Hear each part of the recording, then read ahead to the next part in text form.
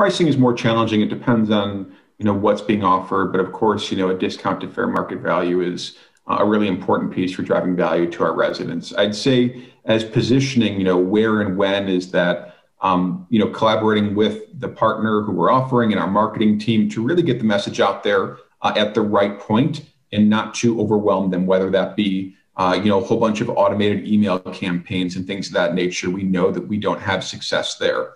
And so a lot of the pieces that we look at, it's really important for the organization to embrace as a whole, from a leasing specialist, from a maintenance tech, to really understand what it is that we offer and what are the right times for everyone to bring it up, I should say.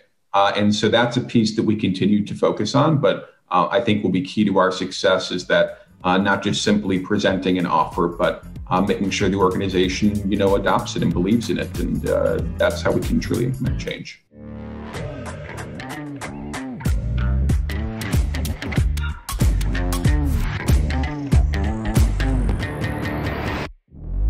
Hello, professional property managers. This is Andrew Smallwood, host of the Triple Win podcast.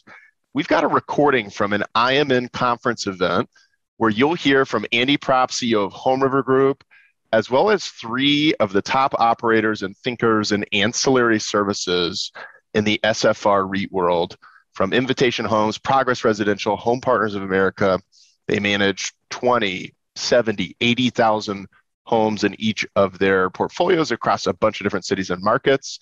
You get a little different perspective than just a third-party management perspective on ways to add value through resident experience, how they're doing it now, how they're thinking about doing it in the years ahead, and the big opportunities they see. Needless to say, Second Nature was stoked to moderate this panel with our customers, and we're excited to share it with you today. Hope it inspires you to think big about what you can do with resident experience in 2022. I'll do a totally inadequate introduction of our expert panel here. And I'm just going to go around the clock here. So Jake Holzman, if you could just wave your hand, from Progress Residential. He's based out of Chicago, but if you don't know Progress, they've got over 40,000 units under management. Cool new initiative with PR3 and getting into some build to rent communities, and lots of exciting news happening around Progress. Jake has been the VP of Ancillary Services there and has been a great leader in this space. Coming next to Jenica Hunt, also in Chicago with Home Partners of America. And they have a really cool platform, over 15,000 homes as part of their portfolios. And as the director of operations, she has been tasked specifically with many of these national partnerships and ancillary services that they've deployed.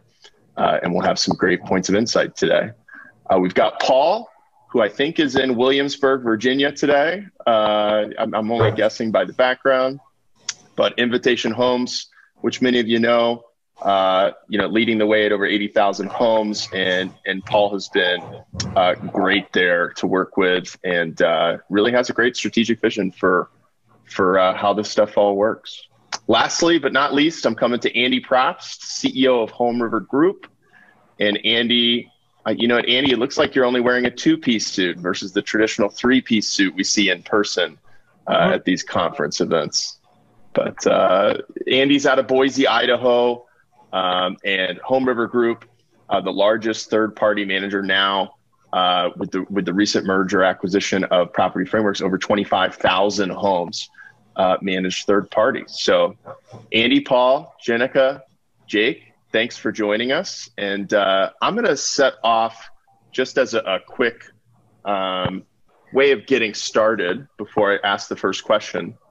I'm just going to share a little framework of kind of what we're seeing and why this conversation is happening around ancillary income and services. And if you think about in the multifamily space, you have all these amenities, and if you can't read my handwriting, just listen to what I'm saying. But son of a doctor over here, handwriting could be better. We have amenities, and multifamily has figured out how to successfully amenitize a number of things and ultimately get a higher level of rent due to those amenities. And then you've probably heard the word fees. And the challenge with fees is that really it's very price focused. Most people kind of don't perceive that as terribly valuable, when presented that way. And as far as amenities, what we know about how people have been searching for single family homes is they're looking at what school zone, what zip code, what, price range am I in? And there's not, at least yet, been the same kind of amenitization.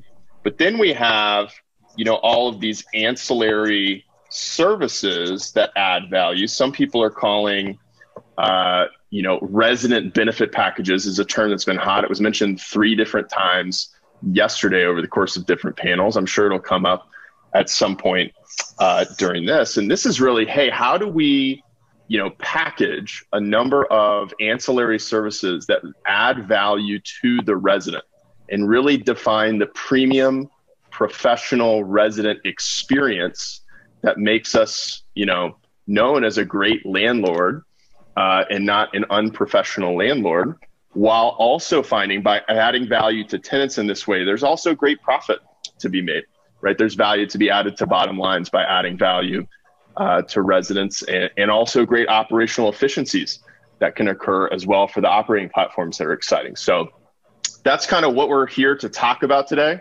It's becoming an increasingly hot topic just to see companies that have people having VPs and directors of ancillary, gives you an idea of where this industry is at least starting to go, but we're pretty early in this journey as an industry. So to get things kicked off, here's the first question. And the first question is, what's working right now?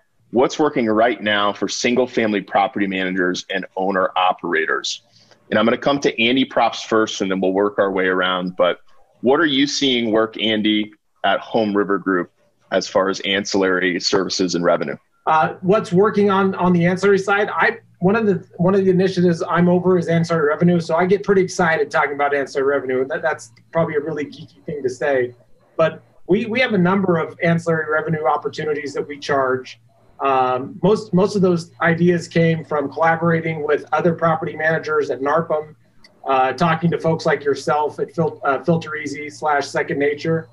I can't get that Second Nature thing in my brain, but that's one thing that works really well for us. So I think we have somewhere around 70 to 80% of our single family rentals have adopted the Second Nature program, which is where we send out filters either monthly, quarterly, biannually, or annually, and they would get a filter. We would charge for that filter, gets sent out. It ensures I call it the triple win, right? The owner gets knows that his filter is getting changed on a regular basis. The tenant gets to breathe clean air and pay less for their utilities, and then we make a bit of a spread there. So we win. Tenant wins, owner wins. We get very little pushback on that.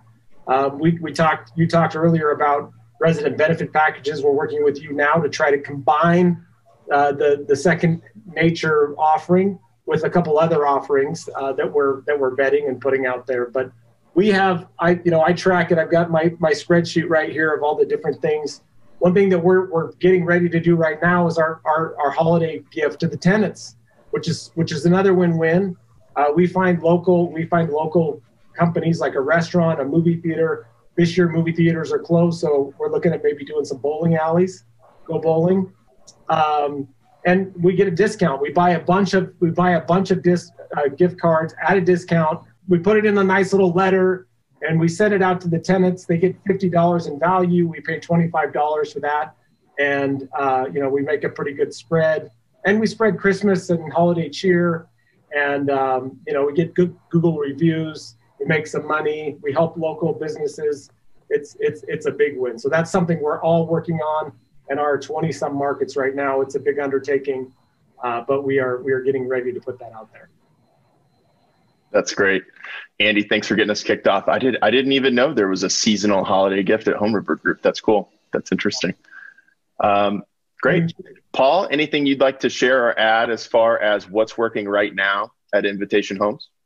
Yeah, I think the type of initiatives that we're having success with, maybe not specific to any one particular initiative, were those things that kind of touch on a number of different areas, those things that provide for an enhanced leasing lifestyle for our tenants or residents. And that's all often driven via surveying and input from residents. So instead of us pretending that we know every potential amenity they would like, actually reaching out to them and asking them what the value proposition would be from their perspective.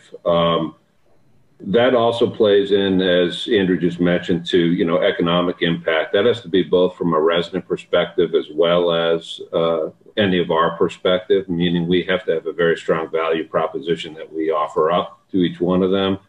And then the third thing, or maybe one of the additional things, would be items that not necessarily are potentially revenue drivers for us, but items that help us relative to asset preservation. So things that may be very specific and required within the lease, if we can find ways in which to make it an easier process for our residents, enhance our offering, enhance the experience to them, often increasing the length of stay that we see from our residents, are all kind of drivers of that. And then the only other thing I'd add would be, obviously, I think everyone has much more of a focus these days on ESG and impact from an environmental perspective, which oftentimes a lot of these ancillary initiatives, are valuable relative to. So that's kind of a long way around. No one particular thing that's got a lot of traction, but our kind of conceptual approach to any project we look at.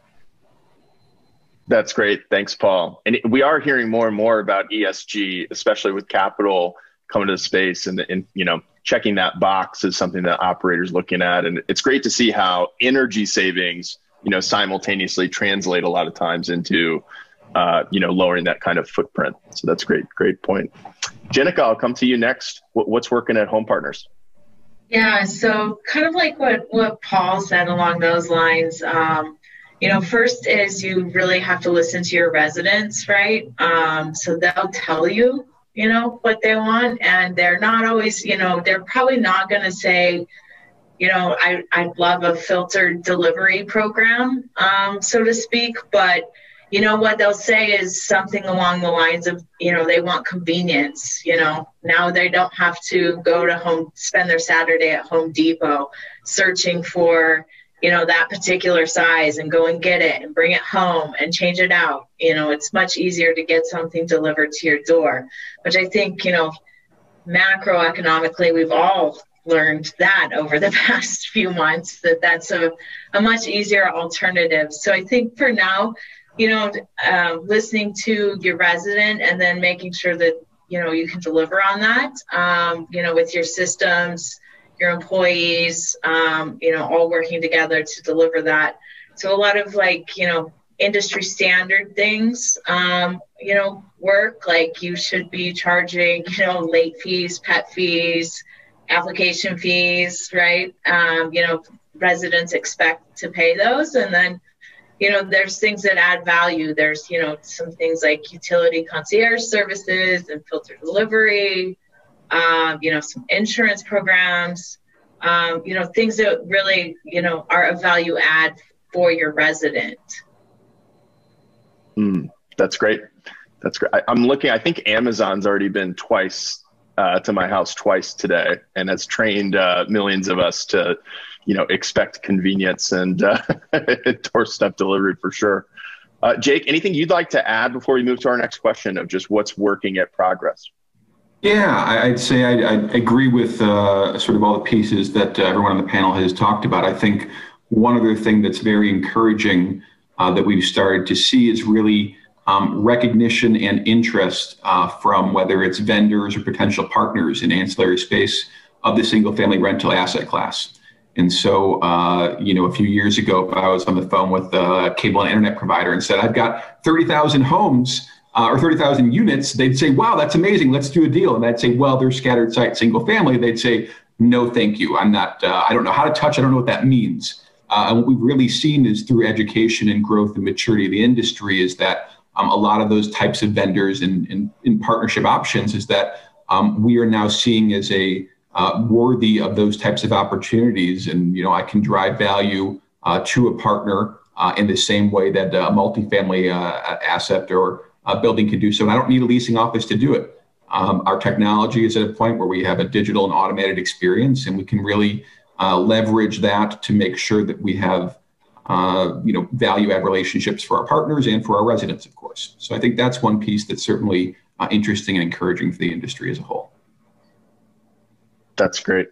Thanks for that, Jake. And moving to our next question, in your answers, I heard a couple of points really to the second question, which is what kind of trends are guiding ultimately, your search for relevant resident value adds, or the kind of things that residents are telling you that they're looking for. So the word convenience obviously came out, and that's obviously a mega trend that we're seeing impact, what people want and ultimately what they expect.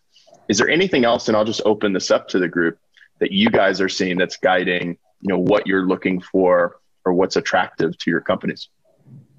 If not, then I'll have to volunteer on someone. Yeah, I'm happy to jump in. I mean, just more of those opportunities. I mean, there's things that pop up all the time that are potential ancillary revenue opportunities that we can charge, but they don't make sense, right? Some people charge them, some people don't. We've got to make sure it provides value, that it's something that we're not going to get pushback on from the owner, the tenant.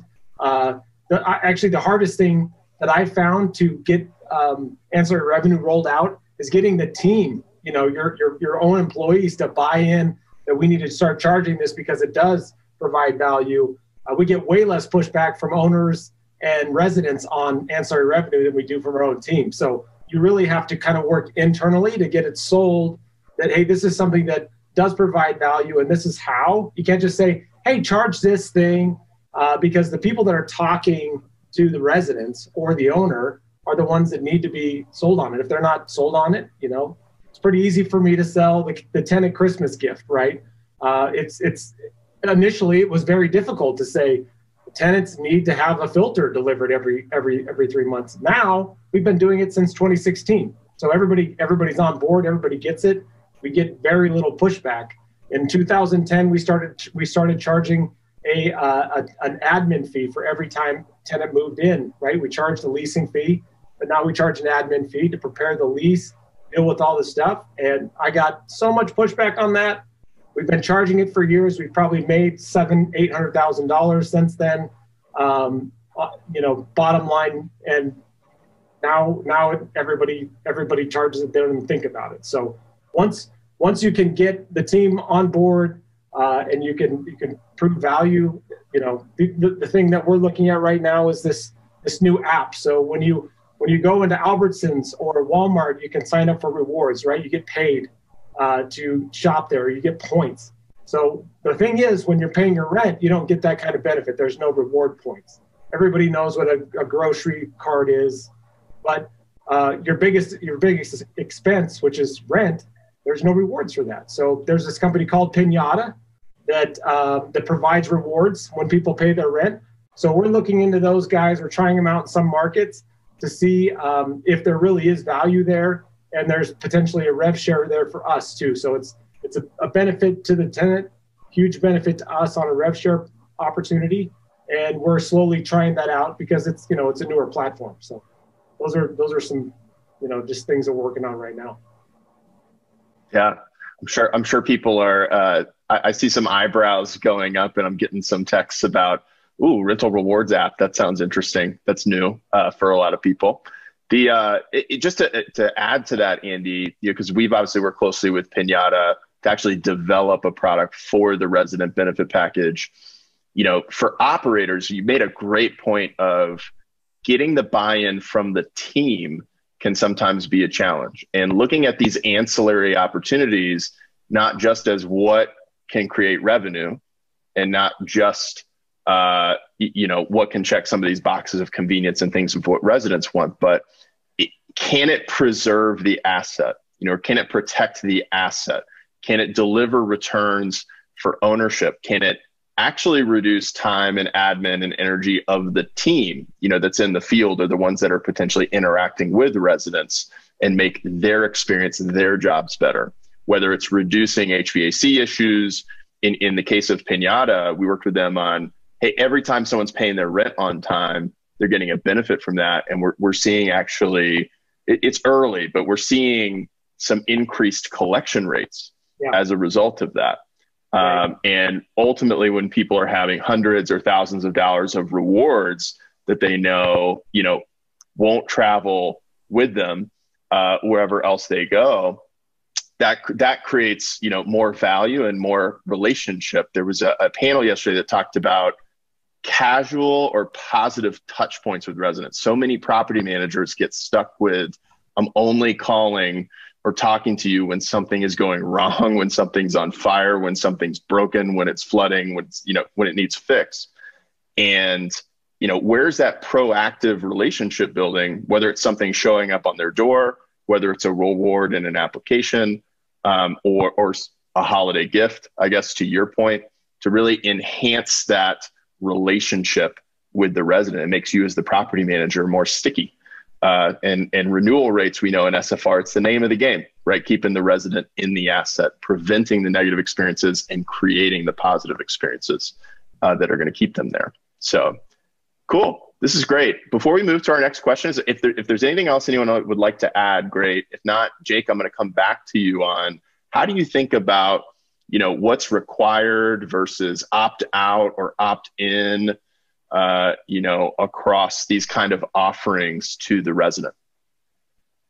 Sure. So I'd say in general, if you're going to make something required, it has to be something where you're making sure that you're really driving value for the resident in that. And so, examples of that, of course, is that, through, call it 40,000 homes, if through our purchasing power, we can really get things down, whether it be a filter service, whether it be smart home technology, whatever it might be, if we can be in a position to leverage, the scale and of the organization to get residents either services that are below market value or give them things that, really drive convenience to the points that have been made before, those types of things can lend itself to, call it a more of a required type format.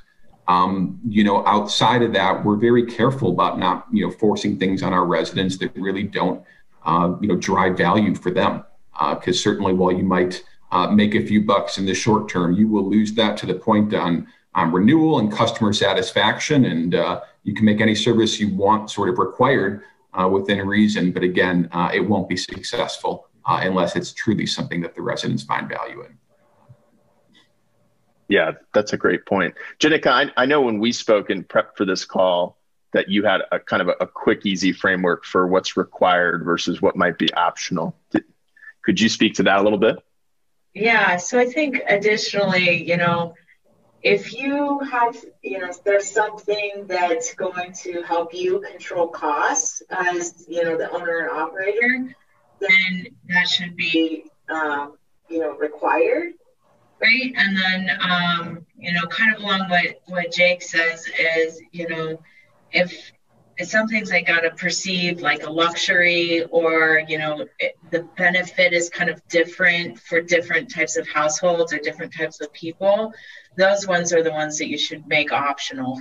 There's things like landscaping, I might find that very valuable, whereas somebody who's got a lazy teenager, might not find, landscaping so valuable. And okay, great. We're a big fan of making nothing optional, because if you typically make it optional, they won't adopt it. I know if I went into a car dealership and bought a car, and the car dealership makes all their money when you sit in front of the finance guy, right? And he sells you the undercoat package and car washes for life, oil changes for life, etc. But if you went in there and said, "Hey, this is part of the car," and you really wanted that car, you're going to buy all that stuff, and that's basically our take. We found renewal rates when people are renewing, it's because they had a really good experience when they moved in. The property was clean. The application process was easy. When they got there, everything looked good. They got their key on time. Their lease signing was easy. And then most importantly, when they had maintenance issues, were those handled quickly, right? And were they handled correctly? And were we responsive during that tenancy? That's where we see renewals go up, not necessarily based on what we charge them off the bat or on a resident benefit package or filter easy going forward. So we try to make as much of it required because, if we didn't, I don't think we'd get much signed up. One thing is optional. We charge a pet screening deposit or a pet documentation fee. There's a company out there called petscreen.com. They do a great job. We do that in-house, and we charge a pet documentation fee for that. And that's something that we get very little pushback. I think we could probably charge 10 times as much because people will do anything for their pets, but I think it's a reasonable charge. So like I said, we found if the move-in's great, that buys us a lot of goodwill throughout the length of the tenancy, and our renewal rates are higher. If the move-in is gone bad for whatever reason, we see renewal rates go way down. Yeah, to Andy's point, you definitely have to be firing on all cylinders when it comes to, move-in experience, customer service, maintenance, things of that nature to really drive your value and drive your renewal rates, length of stay, and then, ancillary is like the cherry on top of everything. If you can offer them something extra or an extra form of convenience, and particularly if it's going to help you control costs, that's great. And I'll add, Andrew, some of this is driven off of kind of a goal at the end of the day from our perspective to potentially offer an all-inclusive lease to a resident. So if there are requirements and there are amenities and it can be more of a cafeteria type of plan, we'd love to be able to do that to leverage our, denominator, if you will, for the residents' behalf. And things just take a little bit of time, which I'm sure will evolve into kind of what folks are thinking about relative to packaging and what becomes a referral, what's an opt-in, what's an opt-out, what's mandatory, what's embedded in your lease. So it gets a little bit more conceptually, it's very simple. Operationally, sometimes the implementation associated with these things is a little more complicated than you would imagine. Great point. And, we saw early on when people were new to this industry and operators were getting in, things like pool fees at first were like, well, I think we've gotten to a point where you just realize it's so expensive to the asset that there's got to be a pool fee, right? Or whether it's HVAC or some of these big, ticket kind of items, those kind of things typically get prioritized more. Things that are already in the lease, but you can make more effective or more convenient for the resident to do to help them be compliant. We're seeing those things get made mandatory more. And then for the items that are optional, I know what we've seen as a best practice across clients across the country is, if it can be positioned as standard, like here's what most residents do, there is an opt-out, or you can duplicate this, just sign an opt-out addendum, to duplicate the result on your own. We can give you a path to do that. And there's some services which our audience should know. It's like legally in many states, you can't require someone to purchase insurance from you. At least that's true for a lot of operators. So certainly you have to make sure it's compliant with wherever you're operating. That's an important point. Okay, great.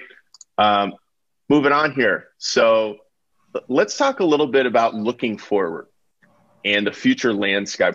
We've heard examples of different services, and we've heard utility concierge, we've heard rental rewards. I've heard smart home is one that's in the Q&A, and I'd love to hear thoughts from this group on that.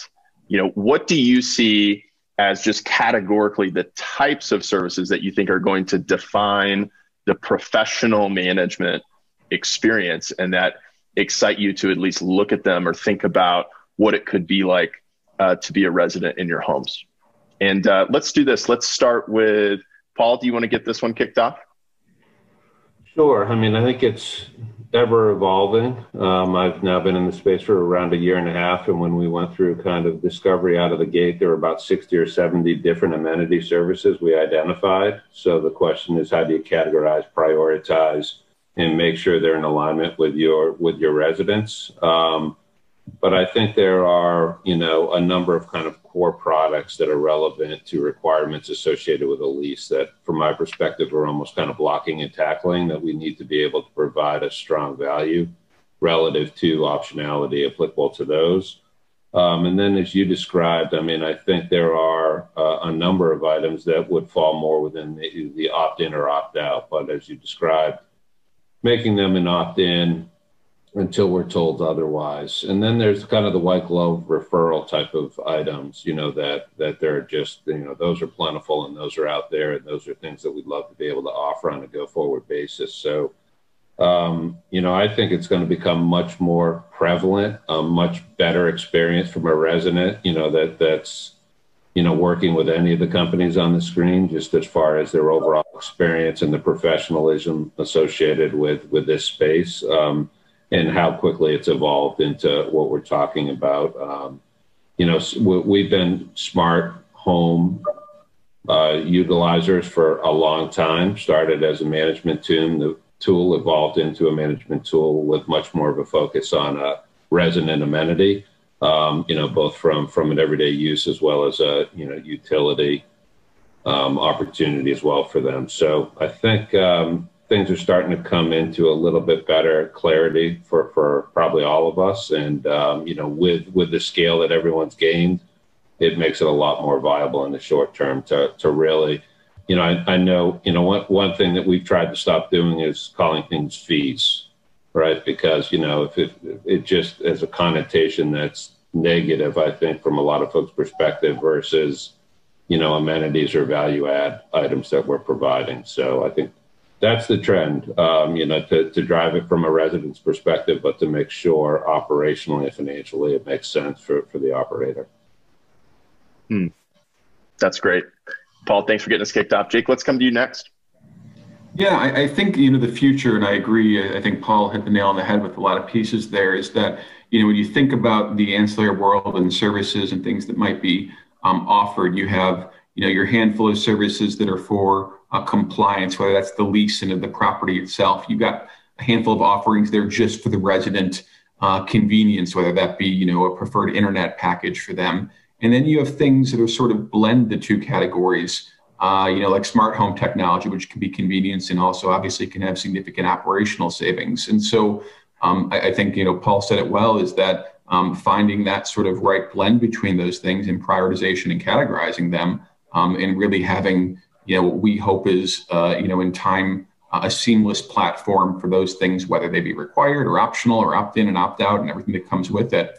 But that's, I think, a future that is hopefully not too far off with a lot of those pieces.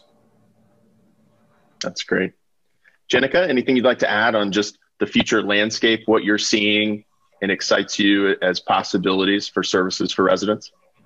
Yeah, I think the resident benefit package going forward, I think we're kind of very early days on, what can we add and, do we make them optional and things of that nature. So I think there's a lot of runway here, and I'm very excited to see kind of what everybody does. But I think the resident benefit package, I think what we'll see is, operators that have maybe several different options of packages. There are, 60, 70 countless things that you can do. And I think looking at the combination of them, and giving people that option is really exciting. And I think, with that, my background's in appraisal, and there's an appraisal term, assemblage value, which is when you take, two pieces of land and you put them together and the value is greater than the sum of the parts. Right.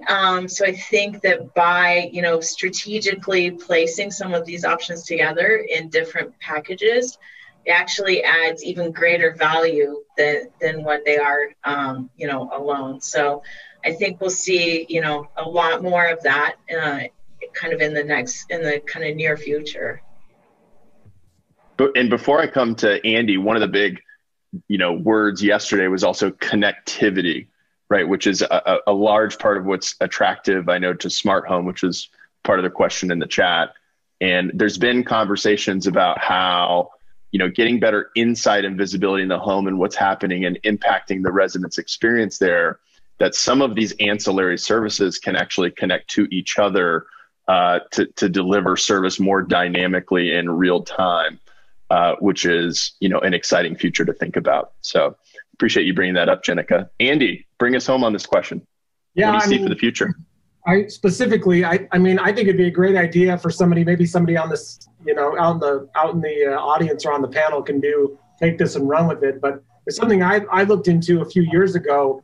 We used to have a thing called the tenant move-in guide, or we called it short TMIG. The TMIG was awesome. So we went around to local businesses and basically we did some research and we found out the two biggest life events where you spend the most money. One is getting married. Two is moving, right? So why isn't there something like an app or something that we could offer where we could say, hey, you moved into a new area, and because you're a Home River Group tenant, you get all these discounts at restaurants. Here's the doctor that you need to call. Here's the dentist, right? Lowe's 10% off. Whatever. I mean, most of these people are moving from out of state, mostly California. Moving from California, they don't have these relationships, and who else better to give them those type of relationships than us? And then hey, if you're using an app, why couldn't you use that app to unlock your front door, open your garage, right? The same type of technology we can use to access the property for maintenance. I mean, so there's a whole slew of opportunities there. Rev share, apps, home tech, which we haven't done a really good job of. I think there's a lot of opportunity there, but we've had a hard time because we manage for third parties, unlike the other folks on the panel. We have a hard time getting the owners to want to spend that money up front to implement that smart tech. And the other feedback is everybody has smart tech now. It's so cheap that you could get the whole slew of Amazon smart home tech for a couple $100 and say a couple words and do whatever you want. And so when we start trying to get our owners to spend money to take advantage of that, we get a lot of pushback. But I think it's a great opportunity, but everybody's kind of catching up to that pretty fast. So we might have missed that one. But I love the idea of, hey, these are exclusive benefits because you rent from us. Not only do you get paid to pay rent, but now you can take that money and go buy some stuff at a big discount because you're one of our renters. That's right.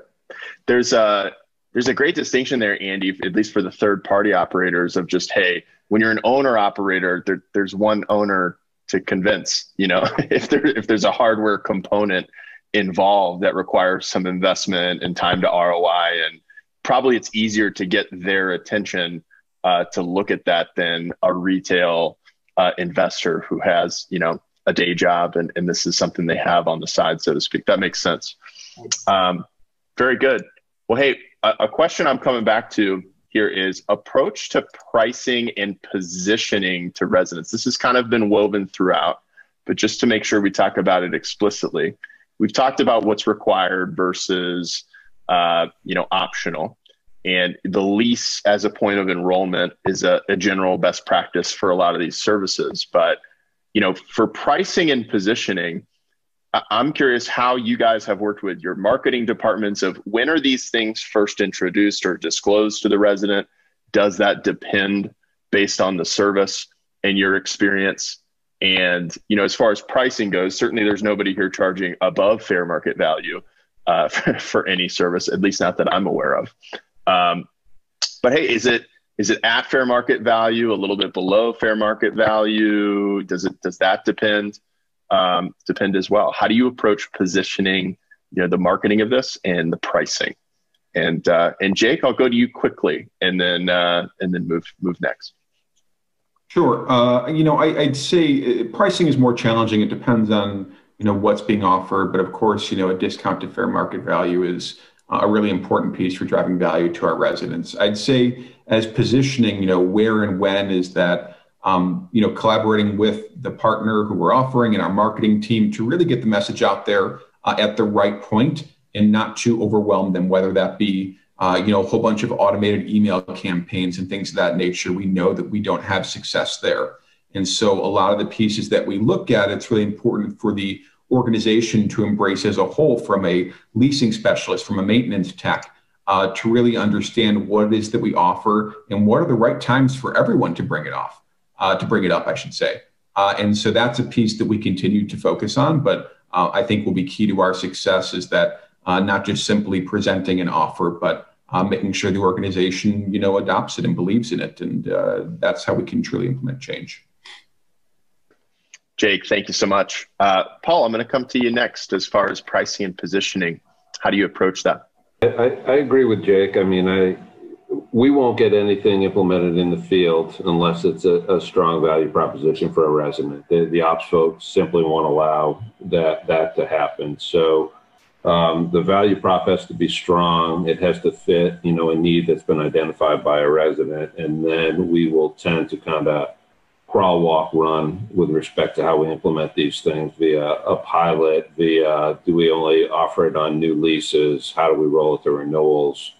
Do we move it to existing tenants that maybe haven't subscribed for a service? So it's got to be overwhelmingly, positive relative to an offering for us to be able to push it through that process and implement it across the portfolio. Great. And Jenica, and let's see here. Jenica, I'm going to actually skip you and come back. So Andy, I'm going to come to you first, then Jenica. Yeah, I agree with what's been said. I mean, price on the ops piece, trying to get it rolled out, team buy-in.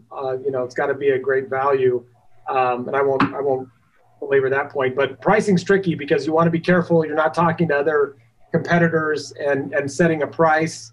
You have antitrust laws there, but most third-party companies and sometimes some of these first-party larger institutional guys.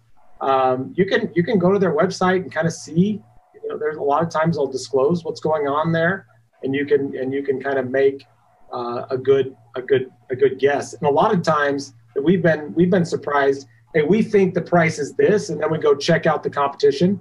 It's usually a lot higher than what we thought we could charge. So that's been kind of interesting as we look at new ancillary opportunities. Interesting. Jenica, anything else on positioning, marketing when you're disclosing or enrolling residents? Yeah, I think it's really just being transparent with the resident as far as kind of positioning. As far as pricing is, the value that they're derived from it will help you determine your price, right? So if it's very valuable to them, then you can charge a higher price. Great. And I'll just add a quick comment to this before we go to the questions that have come in. We've got a couple more. We've answered a couple throughout all this, and there's a couple left over that we'll see if we can get to. As far as best practices on positioning and enrollment, what we've seen is there's multiple opportunities in that some people operationally, one will work better for them, or they're more comfortable with one point than another. And let me just start with new lease. You're setting new expectations for a new resident. And so that becomes a very easy opportunity to, start things out. And working back from there, when the resident would first see it, well, generally it's not at the lease for the first time. And so a couple opportunities before the lease might be the rental requirements. That's a place to put it. The application can be great because for many of you, that's a static type of document where it's a centralized template.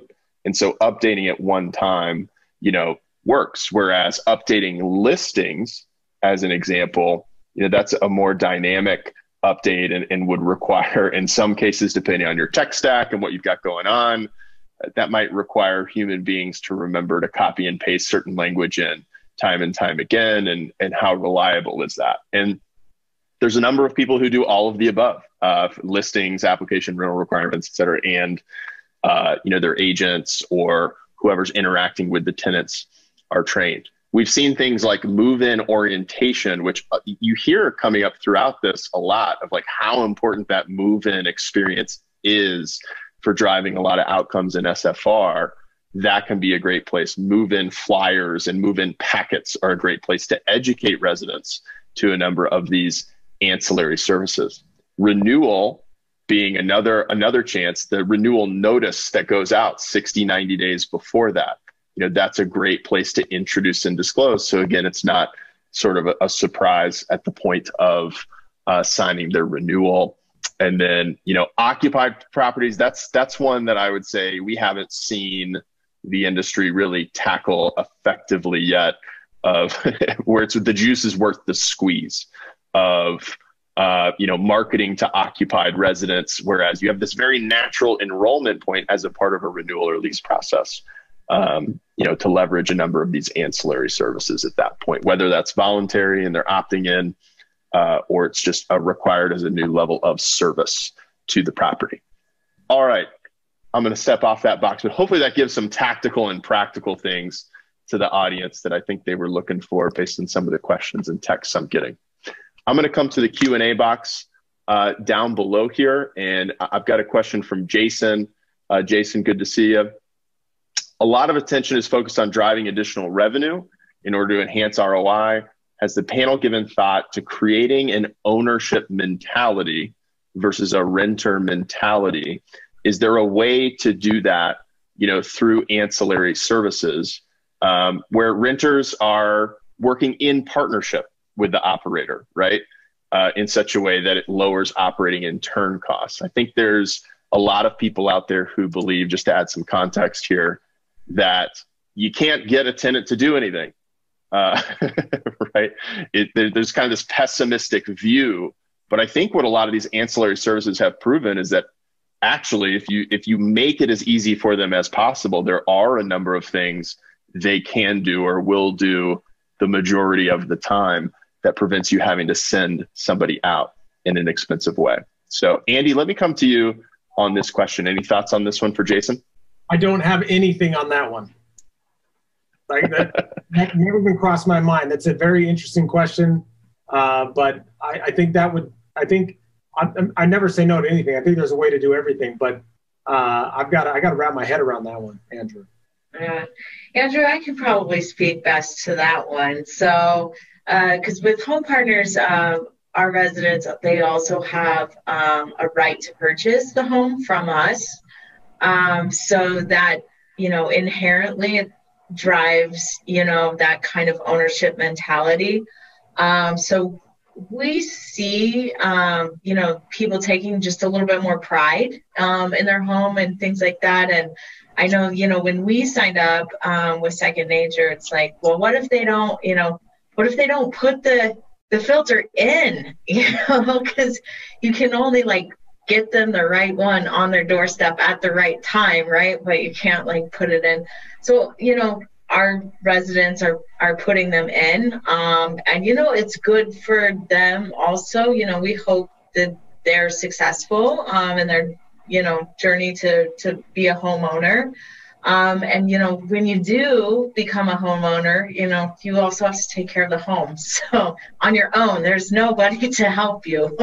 So something like that is really good for our residents to kind of get that practice and understand that. So when they are a homeowner, they're not one of those that's, why is my electric bill this high? That they understand they need to change filters. They need to do some of this maintenance on their home. So that's a really good question. That's great. Andrew, I don't know if it's changing their mentality, but it's kind of, as you talked about a little bit earlier, move-in orientation, education, communication, clarity with respect to responsibilities. All of those things will have the same kind of potential impact versus changing a mindset from an owner versus a renter. So just things that I think we focus on.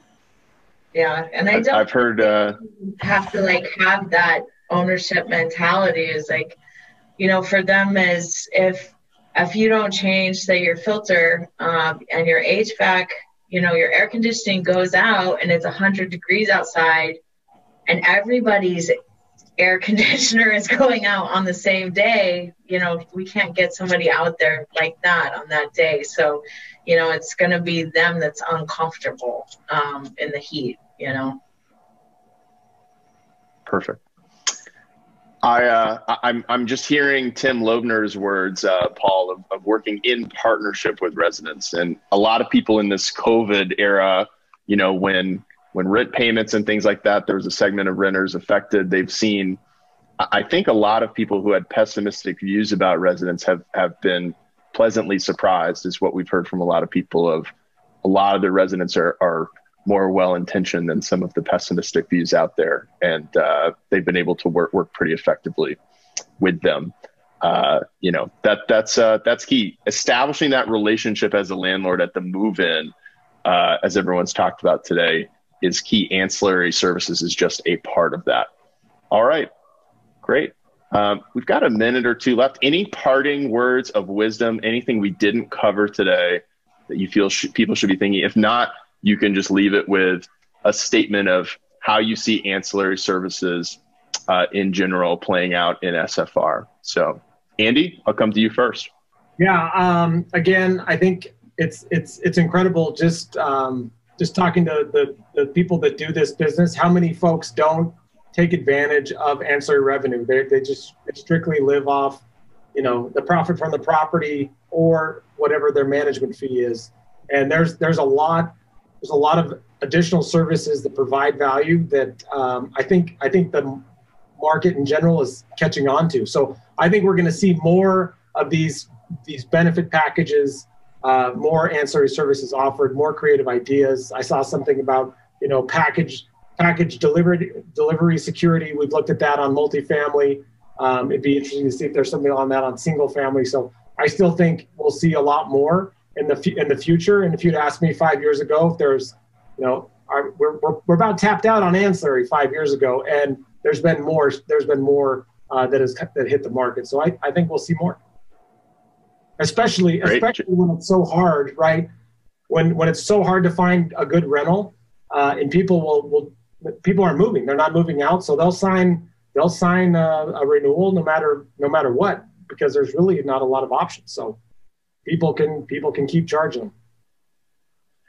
There's a lot of demand in SFR right now. We've heard that a lot of times from a lot of different places today.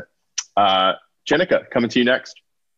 Yeah, I just think there's, I'm really excited by the opportunity here. I think we've really just started scratching the surface, and, just think of, we all have, in the past thought about our tech stack, very carefully, and just think about this in that same way of, lining things up appropriately. And really, I think we'll all kind of end up with some variation of something similar, but yet different, right?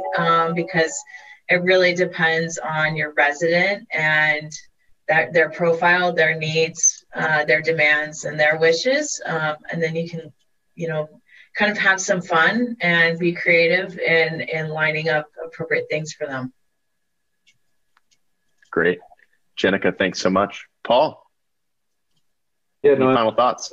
It's obviously a pretty exciting space. I think the next 3 to 5 years is going to be very interesting, because I think folks are getting traction now and really putting some structure around what makes sense for all parties. And it is one area where, from an owner's perspective, a manager's perspective, a resident's perspective, and a vendor's perspective, you can easily find alignment on things that make sense to everyone, which makes the partnerships a lot easier to get off the ground and implement it. So we're very focused on it, and are excited about the next few years and initiatives. Excellent. Well, we'll just wrap with this before handing it back to Sanyu. A couple final thoughts of, whether it's a resident benefit package or an amenity package, what we see is people starting out, if you need your first couple of ancillary products or services to give, you're probably not going to have one product and call it a package, right? So get started if you haven't gotten started with something. Any number of the ideas that were thrown out today can be a great place to start. And then once you start to hit 4 or 5, you'll see, hey, 4 or 5 different line items of fees. It can really start to make sense to bundle this. And it feels like that's really the next chapter for SFR, which you heard referenced today and throughout other, conversations in the conferences. How do we talk about what's the premium rental experience in the leasing lifestyle that people really want, that's going to be attractive to the market? How do we make it such a compelling value proposition that it stands independent of rent, right? And it's not confused with rent. And so rent growth is there, and that's an independent decision. This is, something that you're getting alongside it as a professional service package from the landlord that you're renting from. And we're seeing a big impact, not just on bottom lines and operational efficiencies, but when you think about every 1% of revenue in ancillary income translating to a few cents in stock prices. When you think about, you know, the profitability for third-party companies like Andy's of adding this ancillary revenue and profit and what that can do for your business as a sellable asset as well. We're seeing a lot more and more people, look into this and really pursue this as a way to drive a great business. And multifamily's done it before. There's a professionalization of that industry and a number of, ancillary services and products flooding. And of course, with that, there's a ton of capital and vendor solutions flooding to it. We're seeing the same thing, we feel like, in SFR right now. So it's such an exciting place to be. Thank all of you for your contributions today, taking your time to share. That's all for this episode of The Triple Win. Thanks go out to Carol Housel and Jeff Tucker for everything they do to put these episodes together. And we want to remind everyone that you can find more resources, upcoming events, a link to our private Facebook group where the conversation continues in between these episodes with other professional property managers. All of that you can find at rbp.secondnature.com. Again, that's rbp.secondnature.com. And until next time, keep transforming what it means to be in professional property management by finding and applying your next triple win. We want it to be true that every time we see you, we see a better version of you and your business. With that, cheers.